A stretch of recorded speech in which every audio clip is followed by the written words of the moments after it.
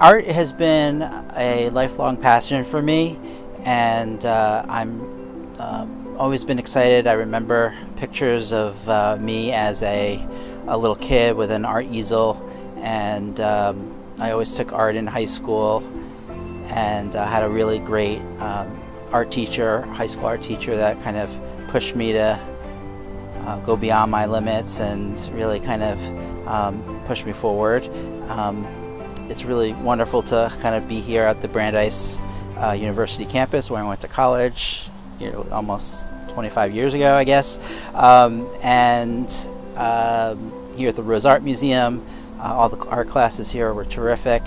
When I started to do art, obviously you need to work on the fundamentals, understanding the elements of design, and really kind of focusing on realistic things.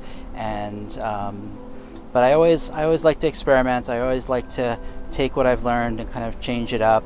And over the in recent years, I've kind of developed my own signature style of using bright colors and bold lines and the illusion of mosaic tile in my artwork. So I think what defines my artwork isn't necessarily that I do kind of one subject matter, like some artists just do landscapes and some just do portraits.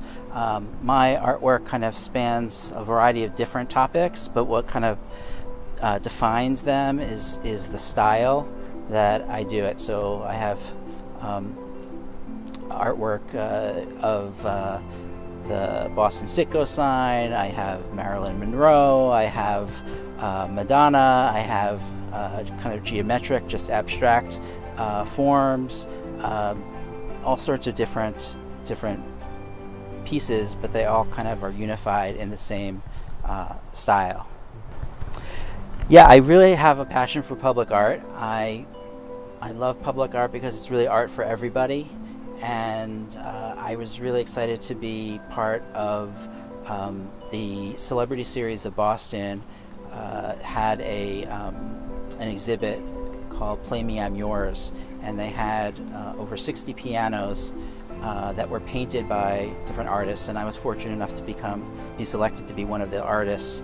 And I was excited because they picked my painted piano to be at Boston City Hall for the major press event, and so the mayor was there, Mayor Marty Walsh, and it was great to see. They had a school choir sing with the piano. It was really a great event, and just to have see people just come up to the piano and play it, and the combination of music and art and kind of impromptu experience, it was really exciting to see.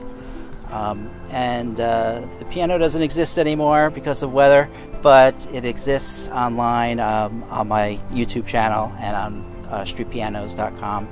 So you can kind of, I have lots of videos. I have over 50 videos of people playing the piano and enjoying. It's still fun.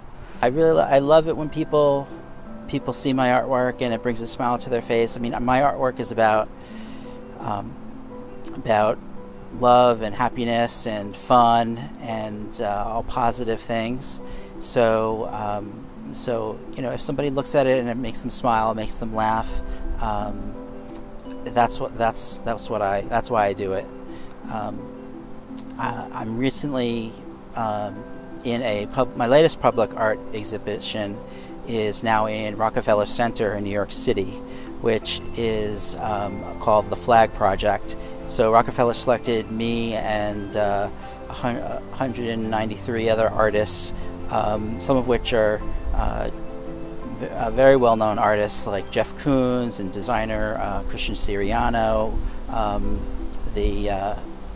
probably one of the oldest living artists, Carmen Herrera, and they all participated as well in the Flag Project. And the flags that normally surround Rockefeller Center, the rink with the countries of the United Nations, they were replaced just for the month of August, through August 23rd, with all these artists' flags, and my flag is a picture of the Statue of Liberty, and it uses my mosaic design, and it kind of represents kind of the diversity in New York City, and especially with today, with COVID, it was a great public art project that brought the city together, brought people together in really unique ways.